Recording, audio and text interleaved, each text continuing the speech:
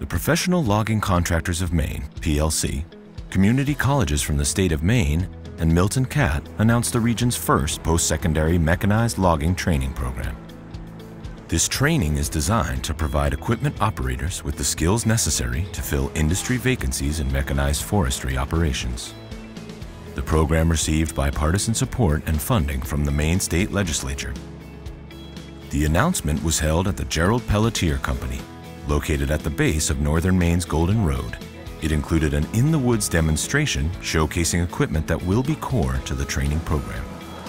My name is Dana Duran. I'm the Executive Director of the Professional Logging Contractors of Maine. I want to welcome you to the rainy confines of Millinocket. We're here today because we need a training program that's going to provide qualified, trained operators to run machinery to make our industry sustainable in the long term. We've partnered with the professional logging contractors and had great support from the state and obviously from private industry, from Caterpillar, to put this program together. We're here today to celebrate the future of the state of Maine when it comes to the forest products industry. These young people are that future. When they're ready to join the workforce, they hit the ground running. That's incredibly important. Maine's forest products industry is absolutely crucial to Maine's economy. State government can do some things well and we do other things really awful, and this is what I think the appropriate role of government is, and that is being that convening power, creating jobs with the private sector, and knowing what the workforce needs are.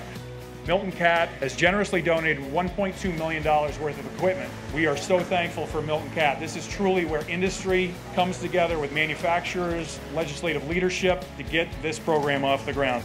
We wanted to state our support of the logging industry, and we believe in the vital role it plays in the economy of the region, and I'm really proud and excited to be part of this event.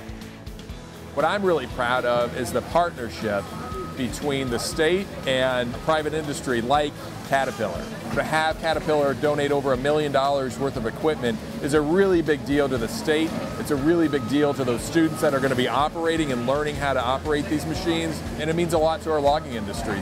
The most exciting part of this is going to be in about 16 weeks when the first group of students complete this program and they enter new jobs. They have a new career, new skills, a new opportunity, and a better life. It's about the future of the state of Maine and the people who live and work here. We came up to check out the program. I just like being out in the woods, and it was cool to check the equipment out today. It's interesting to see all the equipment they use and what people do. I thought they'd just have the grapple and a harvester. I didn't expect to see the delimber. It's pretty neat to see.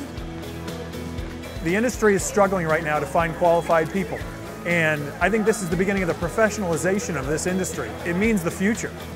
Good luck to everybody, and there's plenty of work out there.